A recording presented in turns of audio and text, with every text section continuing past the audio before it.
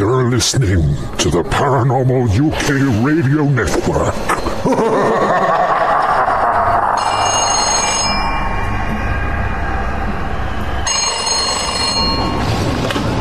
Yes, do you listen to the Paranormal UK Radio Network, Your Majesty? Oh yes, most definitely, one has. Well, it'd be a very dull world otherwise, wouldn't it?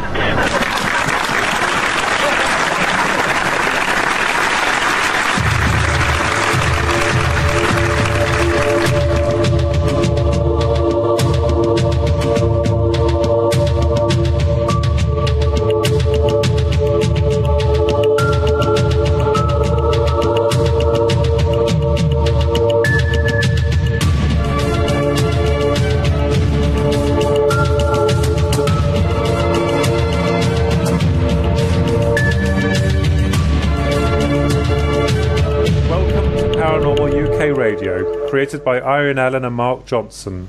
Twin Souls is hosted by myself, Philip, along with my twin brother Ronald Kinsella, in association with the Paranormal UK Radio Network.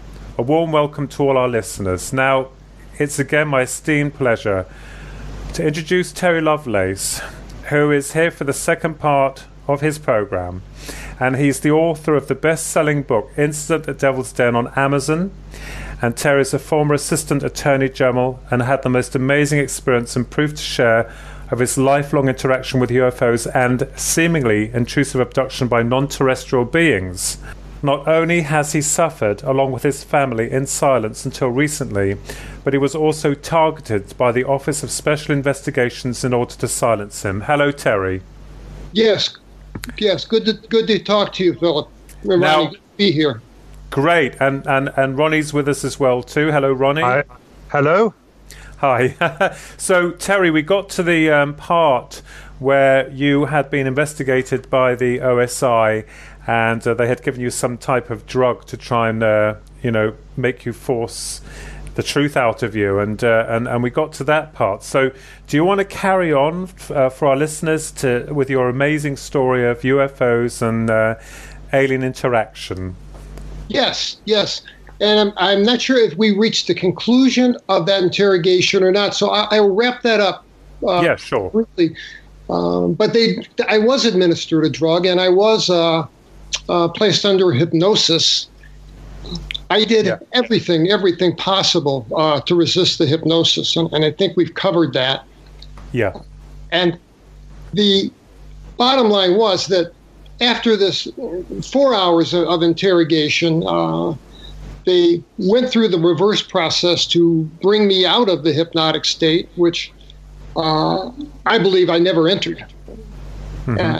As I said last time, I resisted every hypnotic suggestion, every instruction they gave me, I would do the opposite. So the drug I had no control over, and there are things that I can't account for. But what had happened was it dragged, all of these memories that had been underneath. Everything was brought to the surface. And there are things that I remember and know today that I would not remember but for that interrogation. So in a way, I'm glad to know. I fought hard to hold on to those memories, even the bad ones, because at the time I felt like I owned these images. They are part of my mind. They're mine, and I did not want to let them take them away from me, even the ugly ones. So I fought hard to keep those. And at the end of our hypnotic session, the hypnotist I refer to as Brad, a Major Brownfield, asked me, have you said anything or done anything to deceive us? You must answer truthfully. Have you hidden anything from us? And I knew that I had. And I knew that I had not always had control over what came out of my mouth. But I affirmatively said no. I've told the agents everything I have, everything that I know. And with that, the OSI agent in charge, Major Gregory, said, well, we will close your file. And they evidently, the OSI was satisfied that I didn't have any film hidden, which I think was their primary concern. Yes. And I believe that they were under the impression that they wiped away these memories. But in fact, they hadn't. What they'd done is they brought them all forward for me to live with. So that was the end of my military service. Not because of that event, but because my enlistment came to an end. This happened in 1977. A short year and a half later, my enlistment was up, and I separated from the military. And when I got out, I began to run to try to keep in shape and keep my weight down. And it started off kind of as a hobby and became something that I did for pleasure. I got hooked on the endorphins. And I was a pretty consistent runner. I didn't run marathons, but I would run 3 or 4 miles a day, but every day. And every time I ran, at the point where I would hit the 2-mile mark, give or take 100 yards either way, there was a spot on my right leg, just above my knee and to the right, that would go absolutely numb. And it had clearly defined edges, and I could take a pin and stick it into the numb area and define where the edge started and where it began. And it was circular. Wow.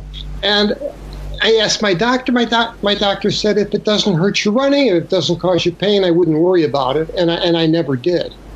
So I never gave it a concern. And then 2012, 40-some years later, I take a fall and think I may have broken my leg. So my wife takes me to the Veterans Administration emergency room for an x-ray. And the x-ray technician came out and said, Mr. Lovelace, have you ever suffered a shrapnel wound or anything of that sort? And I said, no, I never left the States. And she asked me, have you been in an automobile accident or some kind of mishap that could account for you having this piece of metal in your leg? And I said, ma'am, I didn't know I had a piece of metal in my leg. So they took a total of 8 shots. And she said, I'm going to ask the radiologist to come down and take a look at this. And a radiologist came down and popped the film up on one of the view screens, took a look at it, walked over and took his finger and poked it into my thigh and said, it will be right here. And I said, what will be right there, doctor? And he says, you have a scar right here where this object entered your body. And I assured him, doctor, I don't have a scar there. And he was insistent that I would have. And ended up, I took my pants off and he examined my leg, and he was perplexed. And he had an intern with him, and he sent the intern to get a little handheld black light. He said that scar tissue will fluoresce under a black light. Yeah, sure. And he killed the overhead lights and searched every inch of my knee, scrutinized every inch of it, and then had his intern do the same, and he could find no scar because there is no scar. And I asked him, I said, doctor, how many times do you see a foreign object like this in the leg without there being a corresponding scar? And he told me never. He said, in 23 years of radiology, I've never seen it happen before. Wow. And then there was a second film that he popped up. And I believe that you have a copy of that film. And it's the film where my leg is bent, and you can see the calf muscle of my leg. Yes, I've seen that. And on that film, from the side, there's a flower petal arrangement. Yes, I've seen those. Interesting. Looks like round objects. Those are actually thin discs. And they're nearly invisible from the head-on shot because they are so thin. But he has no idea. He could not tell me what those are. He had no idea what those could be.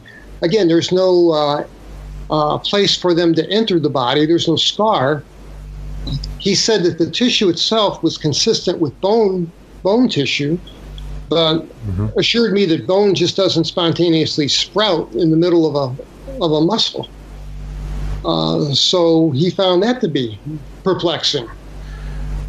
I found all of it to be haunting, and I did not make the connection until my wife and I were on the ride home. And I think we both must have had this thought at the same time, that this numb spot that I've suffered was directly over where that foreign object was found. I did my best to put that out of my mind. I was not ready to confront that and deal with that. Yeah, sure, absolutely. Interesting thing, the VA has a system, and I didn't realize, the Veterans Administration is a entity of the United States government. And I can't complain about the care that I received, but there were some odd things that happened in that I went online because this radiologist's words just were unsettling, unnerving. And I went online and I could pull up his report. And I pulled up his report. I fell on October 23rd, and his report was dated 2 days later, and that's not unusual. And his report dated October 25th mentioned an anomalous object above the knee and made no mention of the objects below the knee. And I thought, that's odd. And I told my wife, just a couple days later, I told my wife, I said, I want to show you this. Let's read this again. And I pulled it up, and there was another radiology report. The original radiology report from the radiologist that examined me, that report was gone. And then a second report was in its place. Oh, switched it. They absolutely. And what I found, there was nothing to indicate that the second report was an amended or a supplemental report. So a reader would have no knowledge that a previous report ever existed. Oh, and this report, dated November 7th, made no mention whatsoever of the objects either above or below my knee. It simply gave a diagnosis of a Baker's cyst. No mention of foreign objects whatsoever, which I thought was deceptive. And they took, I think I mentioned the radiologist, the technician, took a total of 8 films.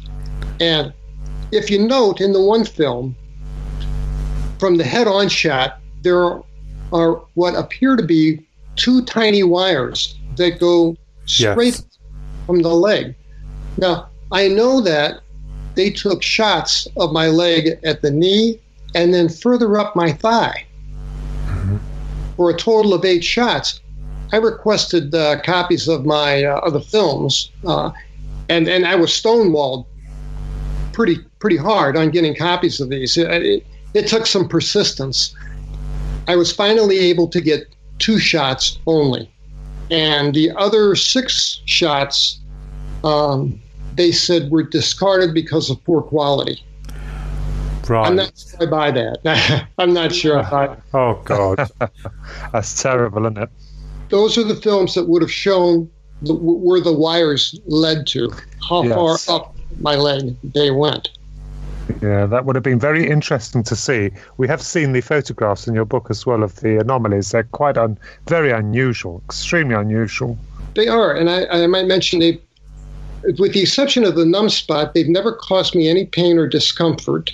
And I had a very difficult time dealing with this. And I knew that this was in some way connected to my 1977 abduction from Devil's Den. Yes. And I was going to ask, was there any way that you knew, or the suspicion within your mind that this is what they would call an implant? Yes, a connection with the aliens that you saw. Yes. I was in complete denial, and I would not even entertain that for several months. And then something changed. And what changed was the nightmares returned. Oh, God. And for a period of time after that 1977 abduction, I would have the most horrendous nightmares where I would literally wake up screaming, and my poor wife would have to calm me down. Yeah. But the interesting thing was back in 1977 and 78, when I was going through this, the physical trauma and the mental trauma from the abduction, my wife had suggested that I journal these dreams as a way of coping with them. Yes. And with pen and paper by my bedside, when I would wake up screaming, she would calm me down, put a pen and a paper pad in front of me, and say, just write about it. Just write about it. Oh, and I did. And it was marvelous because it was my way to cope with the nightmares. And it created a record. And they weren't on a linear, they weren't chronologically in order, but they are snippets and pieces of the abduction experience.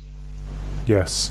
When the nightmares reappeared in mid-2013, and they roared back with a vengeance,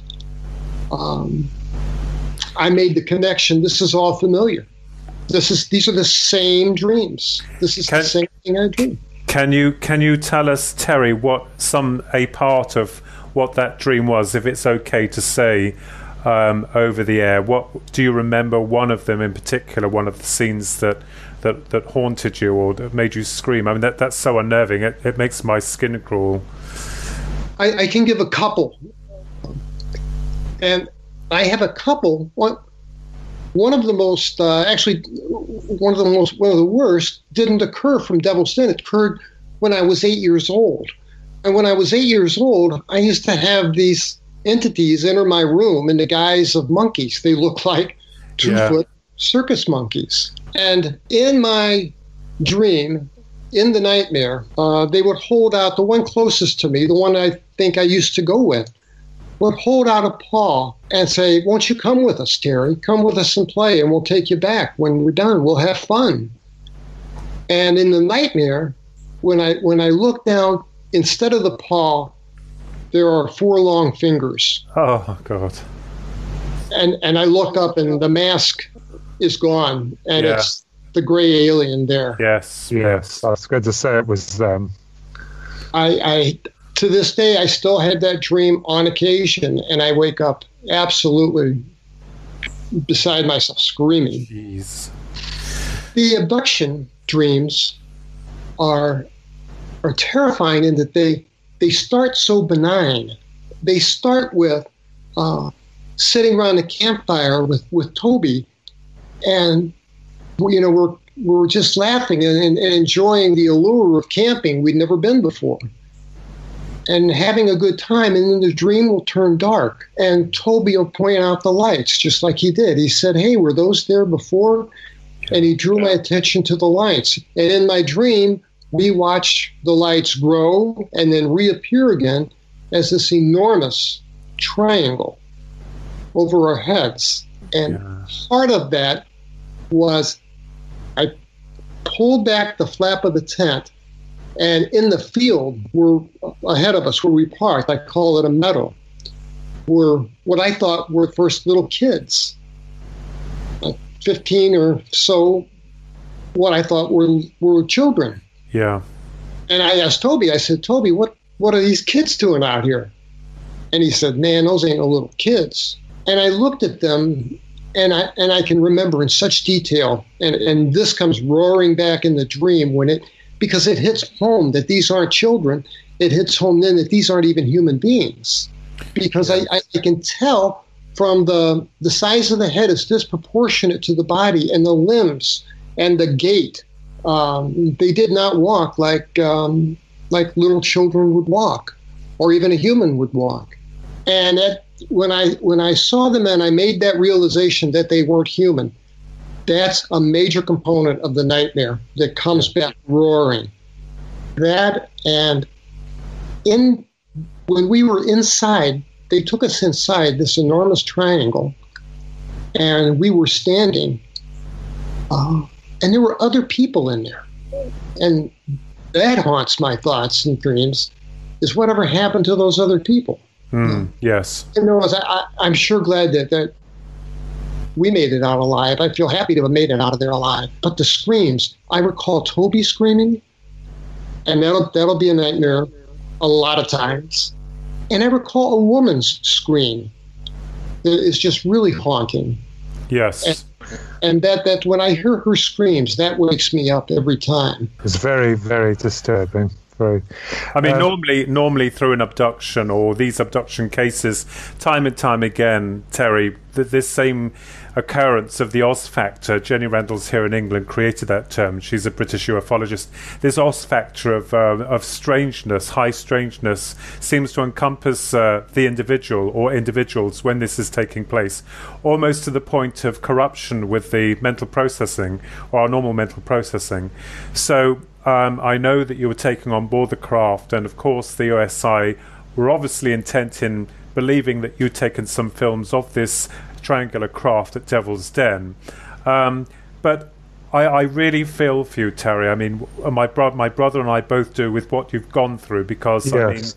I mean, we've both gone through different situations, but one of which was very horrifying. So I can empathise on that. But the Greys evidently took you away and implanted these things in you, these tracking devices, I assume they are. So do you have any memories or flashbacks of them, Terry, of the Greys actually implanting these in you or not?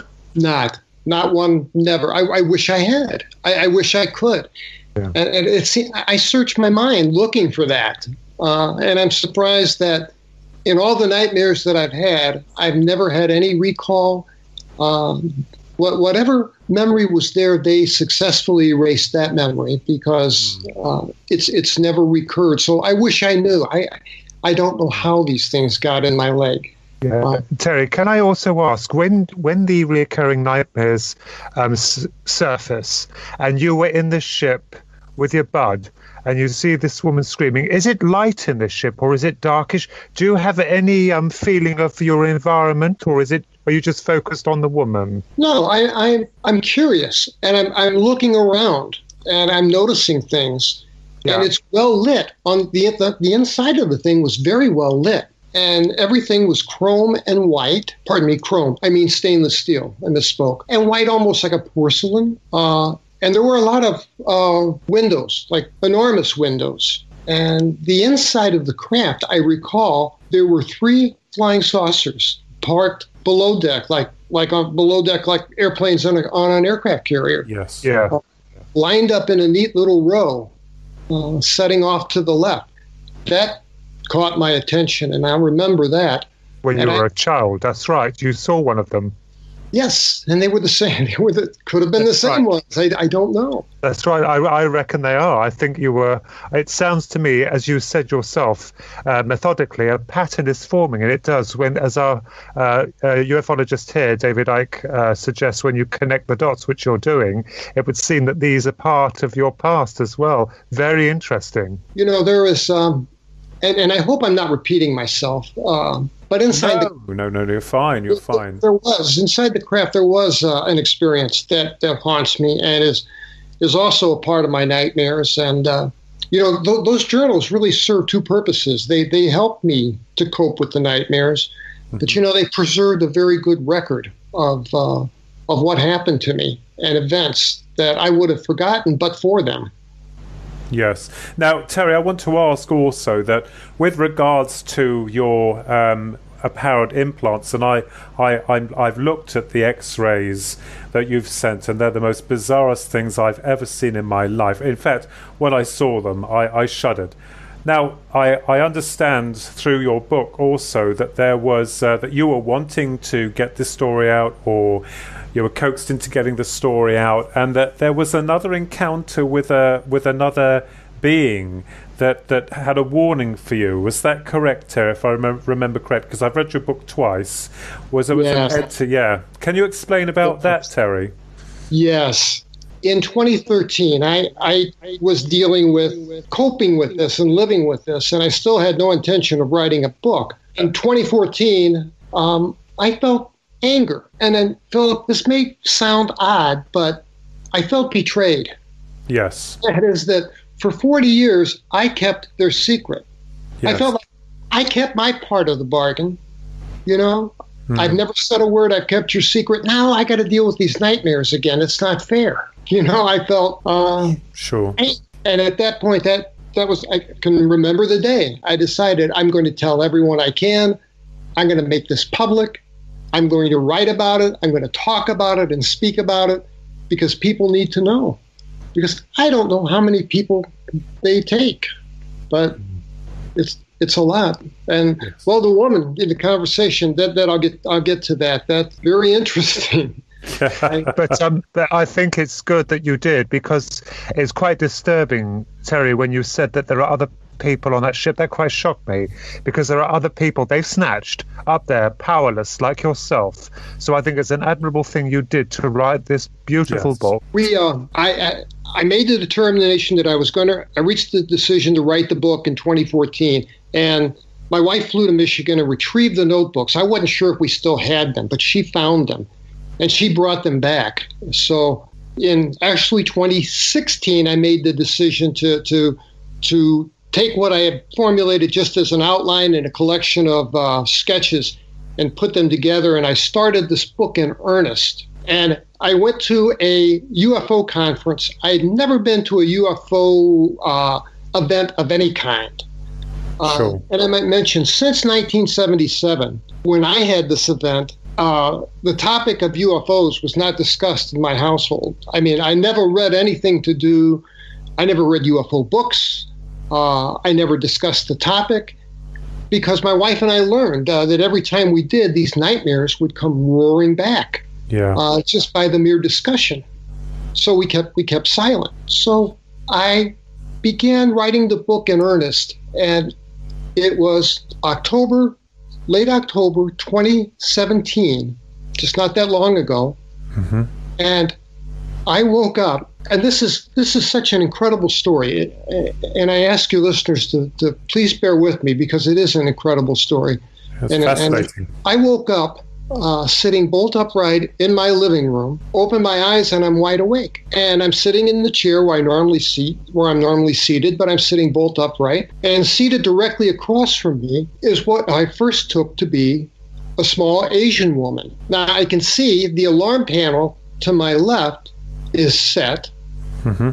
and I had that ionized air smell again that I recognized that I smelled when I was a kid. It's that after a thunderstorm. And I thought about screaming for my wife. And I thought, no, they've taken care of that. And I look at this woman, and she's dressed all in black, and she has long black sleeves, and a kind of a wig that's on askew, kind of almost a comical wig. And a very large, oversized pair of sunglasses. Now, if this woman were to walk the streets of downtown Dallas, I doubt if she'd draw a second look. But she's in front of me, and I'm looking at her. They communicate telepathically, mm-hmm. which yes. It's the most incredible thing, in that I don't know anyone who is disciplined enough to communicate telepathically, because it requires an incredible amount of self-discipline mm-hmm. to control your thoughts. Mm-hmm. And I looked at this woman, and I had that feeling of calm wash over me. Mm-hmm. So I had no panic. I had no fear. I noted she was in a non-threatening posture. And again, you can't control your thoughts. The thought crossed in my mind that there was a cartoon show called The Flintstones. Yeah. In the 60s. I watched it as a child, and there was a character, Betty Rubble. And from a silhouette, she looked like Betty Rubble with this mm-hmm. wig. Mm-hmm. And the thought crossed my mind, my God, that wig looks ridiculous. And immediately, before I had finished my thought, I could hear her clear as a bell in my head say, "You don't like my wig. It's exactly the same as before." And of course, I thought, same as before when? Mm-hmm. And she said, "The last time we were together." And then I had the thought, I wish I could see more of her face. And before I could even complete the thought, she reaches up and pulls on her sunglasses. And there was an instant recognition. I know this woman. There's an instant familiarity there. And instead of fear, I kind of felt it was almost like, it's good to see you again. Yeah. And I asked her, I said, I'm not used to my thoughts being open and being read by anybody. I'm used to my thoughts being private. Yeah. And again, speaking via telepathy.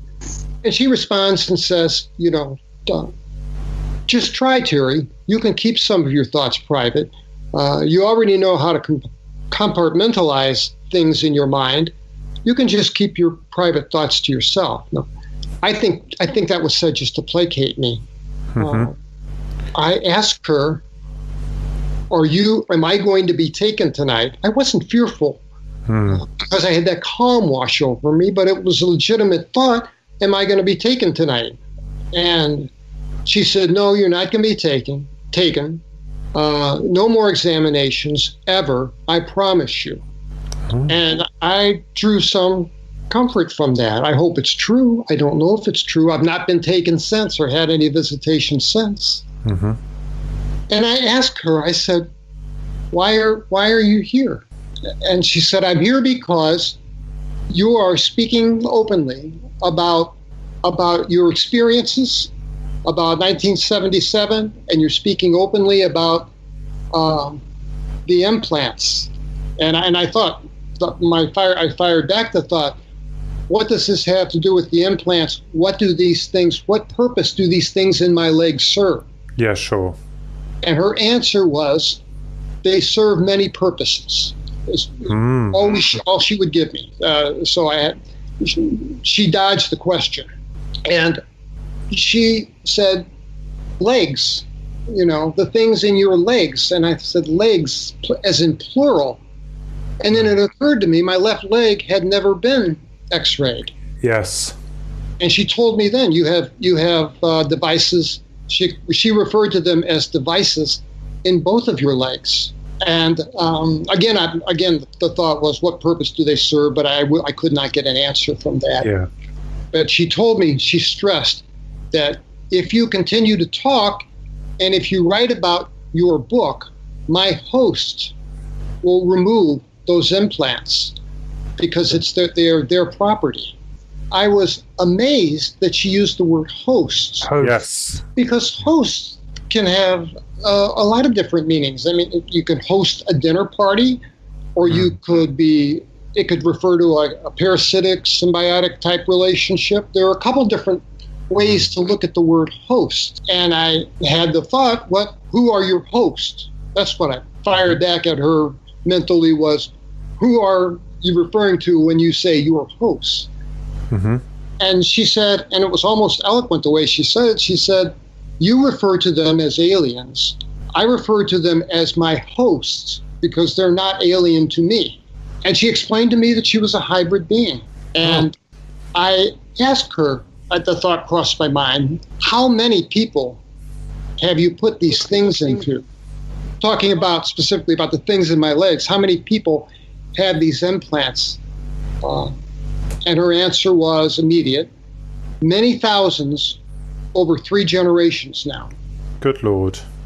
It makes me think, Terry, that, I know that Whitley Strieber also had encounters with Greys, much like yourself, and there was a female-type being that he referred to as Ishtar. As Ishtar, and this is something that crops up time and time again.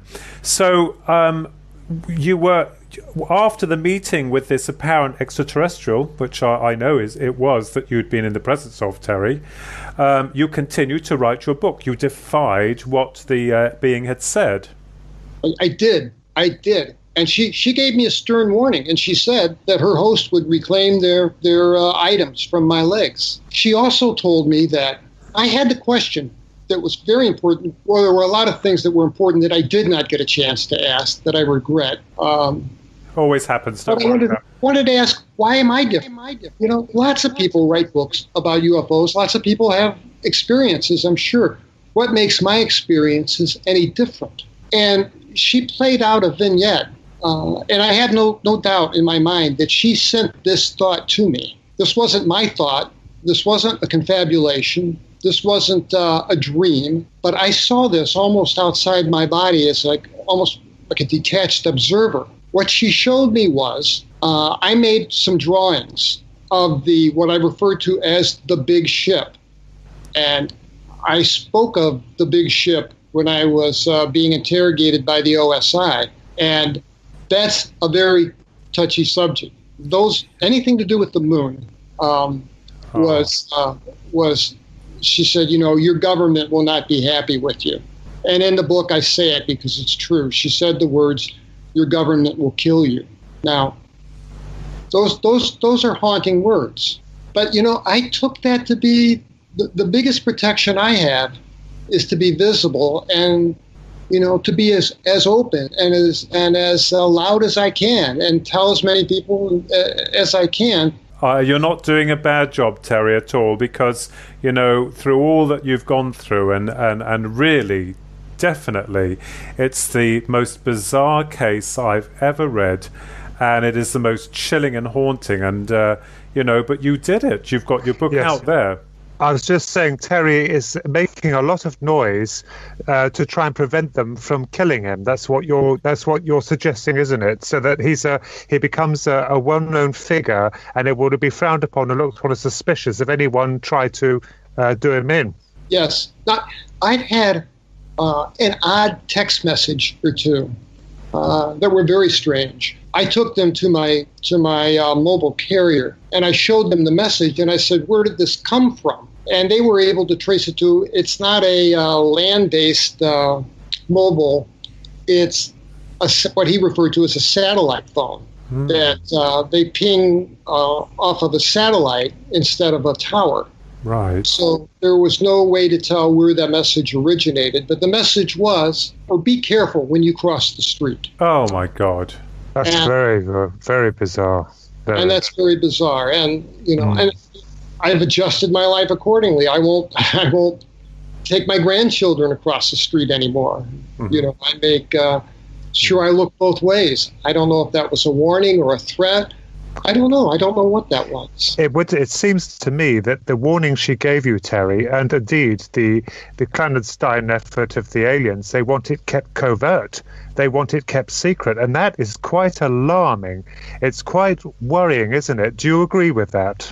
100%. And they did. We're talking about the aliens. The aliens did come back. I should finish the story. The aliens did come back and retrieve their property. Yes, it was. They took it back.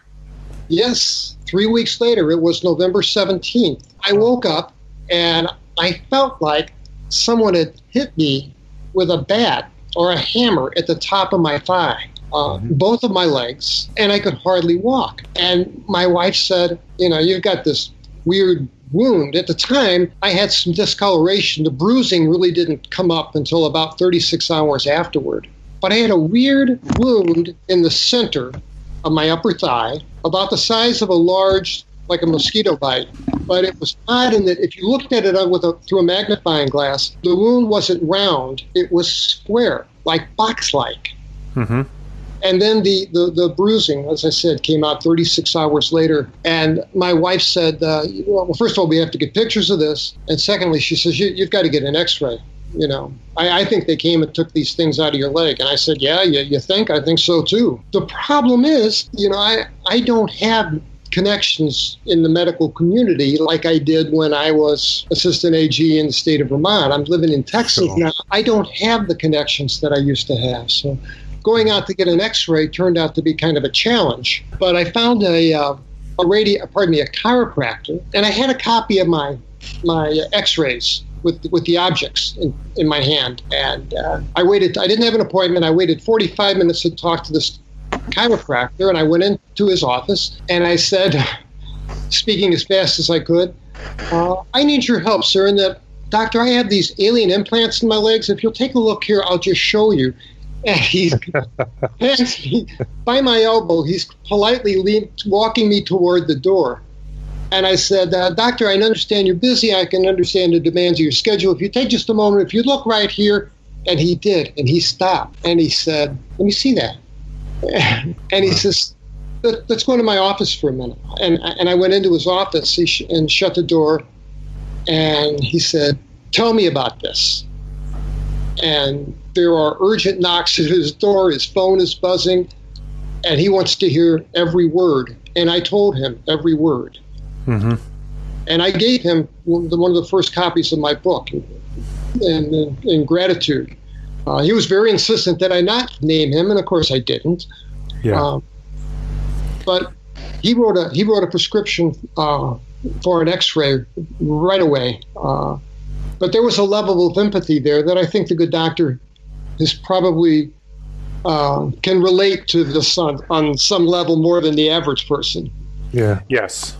I can see this on the photographs in your book. They're quite painful looking. I mean, good Lord, that's the bruising. And it's very peculiar. The bruising is like flower petals within a circle. It's very weird. Well, and my wife made the observation. I didn't make the connection right away, but if you look at the flower petal arrangement of the objects below my knee, it's the same arrangement. So these implants, Terry, I mean, we hear about implants. I've heard so much about them, and I've done a little bit of investigation for my own personal reasons. But yours are very different. Your implants seem to be highly structured. So, I'm really fascinated because there's obviously something about you as a soul, as an individual, that the entities, the ETs, the visitors, find very interesting. Now, I wonder, if there's going to be any form of, reprieve from this, because you've gone against the visitor's words, and rightfully, you're right in doing what you did, because anyone else would feel complete outrage and, being abducted and having your mind screwed up, and then having the government on your case. It's any wonder you didn't go over the edge like a lot of other people would, but you remained grounded and you wrote this book. So I know that afterwards you started to lose a lot of weight. Have you combated that now? Is your weight returning now? My weight has not returned, but it has stabilized. In that I cannot get above the threshold of 160, and I really need to be at 175. And I take drinks to supplement my nutrition, and I have to walk. I walk a mile a day for cardiovascular benefit. I mean, that burns a few calories. Do you, Terry?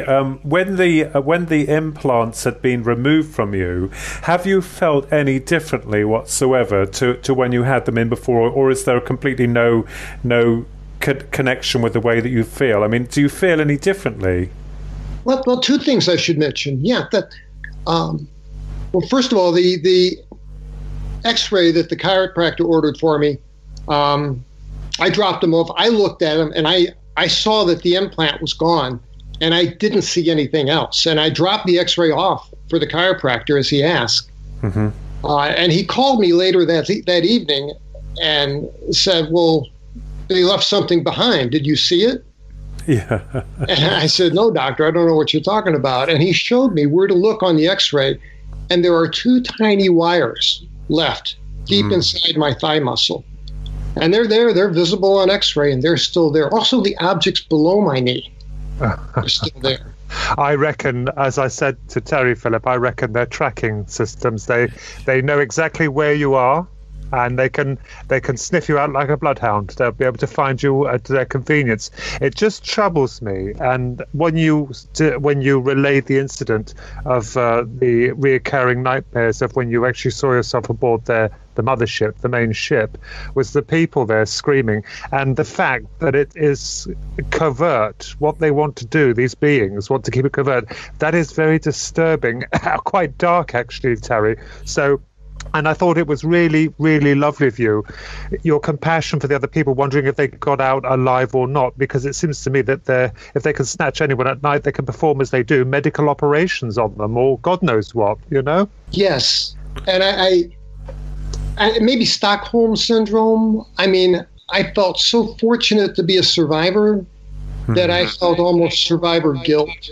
Yes. Did you, forgive me for asking, when you were in that situation, when you were there and you saw the people, did you feel the aliens around you at the time, or were you just primarily focused on the people and the ship? I know there was a lot to take in. Did you notice any of the extraterrestrials around you at all, or not? Yes, at that point? I had an incredible experience that I should tell you about, and that is, please do. Standing. As a matter of fact, this happened at the time that I'm hearing Toby scream so loudly. Yeah. And please don't let me forget, I do want to mention Toby before we end and of course. his developments. But as I'm hearing Toby scream, I'm kind of looking around. I don't feel like I have the freedom to move around very much, but I'm looking around with my eyes. I can see the crowd of people off to my right. And they too look kind of glazed eyes. Yes. Some were nude and had their clothes in their folded up and in their hands. Yeah. And there were the Greys all around who seemed to be doing the work. And I remember the term worker bees for some reason stuck with me. But there was a taller being there that seemed to be in control of things. And I recall, he said, as Toby was screaming, I turned my head to look at this being, and at the moment that I turned my head, he turned his head, and we locked eyes. And in that instant, I don't know how to describe it other than I felt absolutely naked. I felt like he knew me. In an instant, I felt like he knew my thoughts, my plans. He knew my wife. He knew everything about me in that instant. Good God. Behind those, when I look in my dog's eyes, I can sense trust. Love behind those eyes. And my dog is subservient. There's a master relationship. I love my dog, but there's that master. I felt like I was the dog here. God. Because when I looked at this thing, we locked eyes, there was nothing but intellect. Pure, just raw intellect behind those eyes. And not an ounce of compassion or mercy or empathy, ethics, nothing, but just raw intellect. That's horrific. I know it's hard, but thank you for sharing that with us. That's very fascinating. And Toby, we need to know about. Well, we do know what, but I think the listeners need to know what happened to Toby, Terry. Yes. As I mentioned, there was something changed in our relationship. Yeah. After Devil's Den, and I can't explain it, but I wanted nothing to do with Toby, which was. It made no sense whatsoever. This was my best friend. And he was shipped out and went to, in the book I say he went to Japan. He was shipped out, and we learned that his ex-wife, he was dismissed from the military because of drinking. Yes. And this is a guy that I knew as a non-drinker or only a moderate drinker. He would nurse a 12-ounce can of beer, for an evening while playing cards. He just wasn't a drinker. And his wife had no idea where he was, except she thought that he was on the streets of a major city. And I did have information from her to contact his father. And I called him, and I said, I called him and said, I'm trying to find your son. And he told me that his son, he wanted to know who I was. And when I told him, he knew immediately who I was. Yeah. And he said, you were the man you were the guy that went with him on the camping trip. I know who you were. And he said, Toby said they hurt you. Did they hurt you too? And I said, yes, sir, they did. But I think they hurt your son much worse than they hurt me. And he said that his son was living on the street. Now, some years later, I felt the real need to connect with Toby again. With my position, I knew some people in law enforcement, and I had a friend with the FBI who I said, I want to find this guy. And he had passed. in early 80s, 82. And so it was... difficult time for you, and you know what? We're very sorry to hear that. You know what, Terry? I've got to tell you one thing. You guys were involved in something that went beyond any form of rational, humane, understanding, because you were witness to something that was unearthly.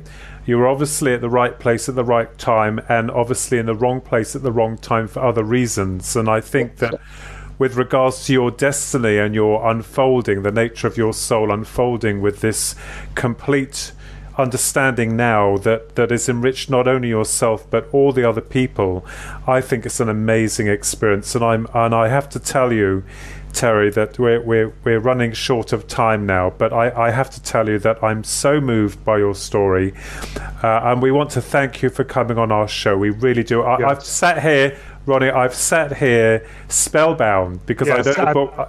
This gentleman, Terry Lovelace, is absolutely a wonderful author. I'll just remind our readers that he is a best-selling author of an incredible book, and I do urge you to go out and buy it immediately, because it is so kindly written. It's just so easy to get into, and it's fascinating, and it's also very haunting. It's called Incident at Devil's Den, a true story by Terry Lovelace, former Assistant Attorney General. And please do look out. As I said, the book is a bestseller, and I can understand why. And also, I've got to add, sorry, Terry, I've got to put my piece in here as well, because when I read the book, and I've read it twice, as I've said, I'm going to get it on audio, because I know you said it's coming on audio on Amazon. Yes, I'm looking forward to that. It is. Hopefully within the next few days. As a matter of fact, it may be out by the time this airs. Okay, so I just ask our listeners, please, you need to read Terry Lovelace's book, Incident at Devil's Den. It is the most remarkable, haunting, and so honest account of one man's struggle with extraterrestrial entities, and not only that, but also the OSI. And, so go out and buy the book.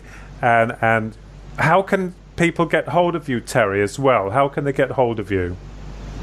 I welcome anybody to contact me. There are two ways. I have a Facebook page, Incident at Devil's Den. And I'll be honest with you, Philip and Ronnie, social media has never been my favorite thing. I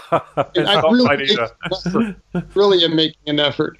I have an email address, a personal email address. And if you have a question, if you just like a comment, or if you just want to reach out to somebody because maybe this has happened to you, I can be reached at lovelace.landpope, LANDPOPE, lovelace.landpope @gmail.com. And I will answer every single email that I get. And I get a dozen every morning. And that's how I start my day, is with coffee and corresponding with people who say, you're going to think I'm crazy, or now you're going to find this hard to believe, or some kind of disclaimer. To be honest with you, I don't think any of them are anymore. I think there's a doubt being cast over the people who are dubious, because there's so much more being seen and so many unearthly things happening. People love mysteries, especially when they're true.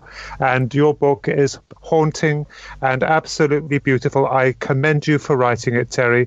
It's a beautiful piece of work, and I'm so proud to have gentlemen in this world like you who are brave enough to face what happened and to come forward and expose it to the public. I admire you humbly. Well, thank you very much. I thank you very kindly. And I really appreciate the opportunity to connect with a new audience. Yes. I love Great Britain. My family, my ancestors are from Great Britain. And I've always had fondness. Brilliant. Well, Terry, I want another book. I don't care what you say. I want another book. I need another book. So, anyway, thank you so much, Terry, for coming on board.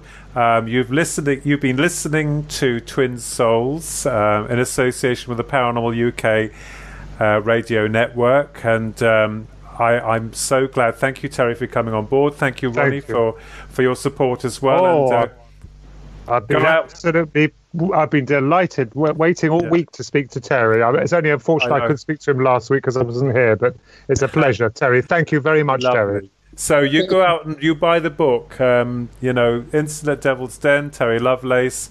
Get it as paperback, ebook, or audio book. Just go and buy it, read it. You'll be amazed. And God bless to all our listeners. Stay safe and speak soon. Take care.